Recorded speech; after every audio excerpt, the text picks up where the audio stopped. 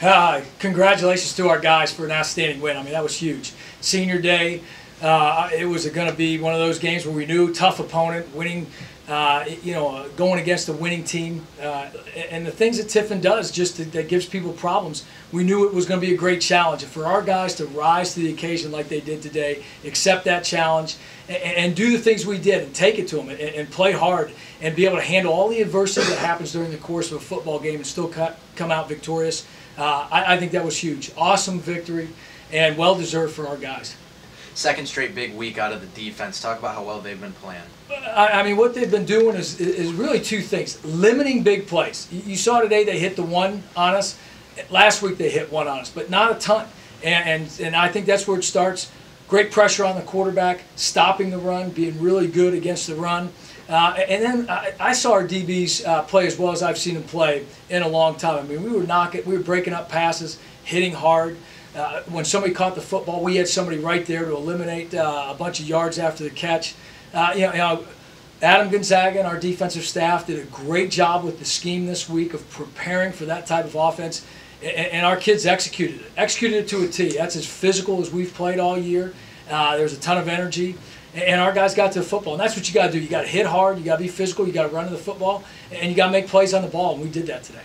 What was the message to the defense after Tommy's fumble when Tiffin took back over late? That's a tough situation because they come up with a big stop. We're going to try to run the football out. But, do the same thing you just did. The biggest difference was we were a lot more tired.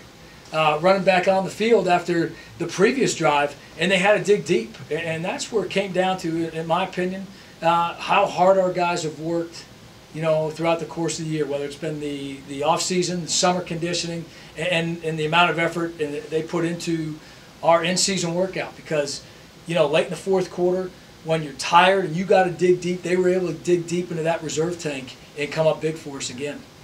The offense didn't shoot the lights out today, but they did what they needed with how well the offense or with how well the defense was playing. What impressed you about their performance? Really, I thought for the most part we did a good job of run blocking.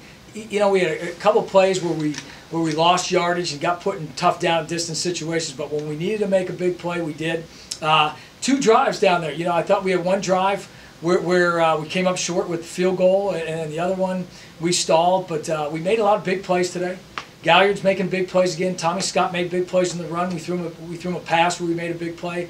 Conklin continues to be accurate, and our old line's getting it done, to a level that we need them to get it done. We need to score more points than that, but today was enough. Yeah. And with the way our defense played, that the last turnover was a tough one. It was a tough one because up to that point we hadn't turned the ball over, playing really, really sound. But like I said, defense came up big there at the end. But the things we're doing on offense is protecting the football. We're making our share of explosive plays.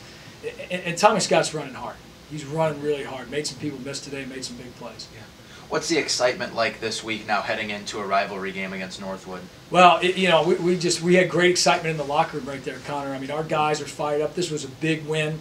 And the good thing about it is, with an opponent like Northwood coming up, big rivalry game, Axe Bowl, there's not going to be a letdown after a big win. A lot of times you win a big game like that, and there's a tendency to have a letdown. But this group is too mature to let that happen, and they know what's at stake with the Axe Bowl, and they'll be ready to come back tomorrow and get ready. Yeah.